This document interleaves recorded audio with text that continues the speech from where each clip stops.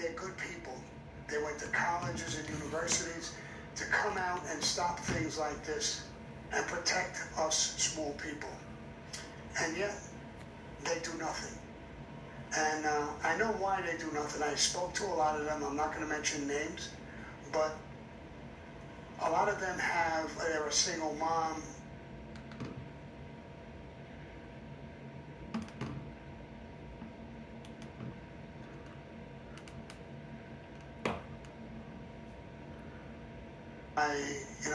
As far as what you're doing and talking about and saying openly and honestly and bravely, may I say that?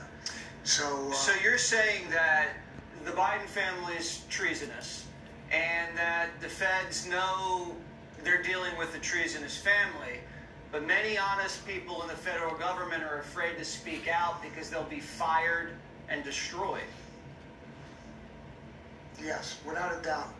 I cooperated years ago, everybody knows it, with the FBI, the federal government, some prosecutors, John Gleason and different judges, and they were so honest, it was unbelievable.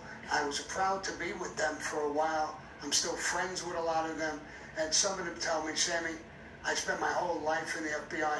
I'm embarrassed to tell somebody I'm an ex-FBI agent. And I said, don't feel like that. Just get out, speak, talk against it, do something. Don't sit back. And that's not just them and any one individual. I'm talking about the whole country. If we allow this,